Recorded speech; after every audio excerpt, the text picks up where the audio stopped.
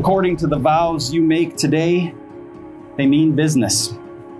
The vows you are about to make, you make not for just a romantic fairy tale love, but a realistic, intense, and courageous love. The kind of love that is patient and kind, not envious or boastful, arrogant or rude. A love that doesn't insist on its own way, but rejoices in the truth. As I sit here and think of our friendship/relationship from the start up until this very moment in time, I cannot base it off of coincidence, luck, or even by chance. You and me were brought together by God, a real miracle.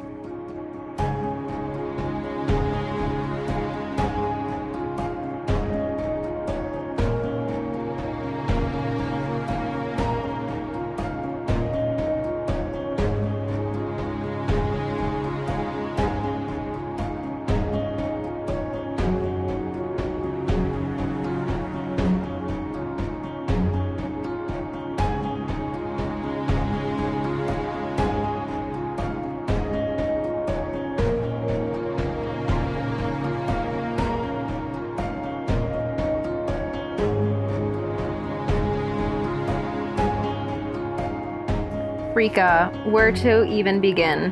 When we first met, it felt unreal. Like this energy that traveled through time and found itself. I felt like I had known you my entire life, within 5 minutes of meeting you. Your smile and zest for life are contagious. And I'm so thankful that I super liked you that day. You're my best friend.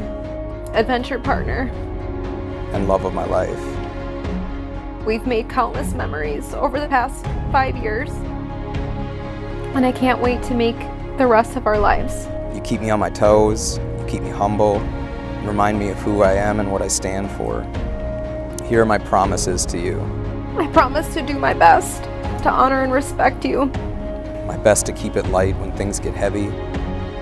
My best to cherish our time together and be present with you. My best to be the most dependable person in your life.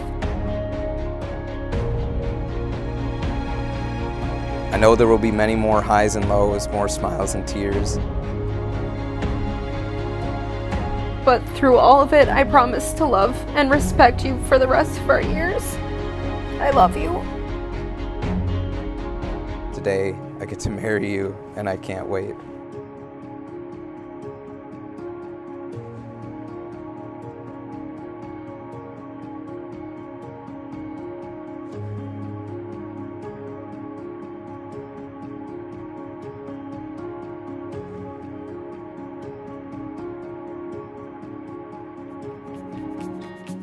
Riika and Adam, I now invite you to declare your vows to one another. I take you, Riika, to be my wife. I take you, Adam, to be my husband. And these things I promise you. I will respect and trust. Help and care for you. I will forgive you.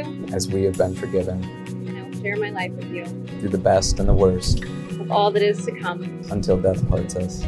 I now present to you for the very first time, Riika and Adam Youngs. You may kiss the bride.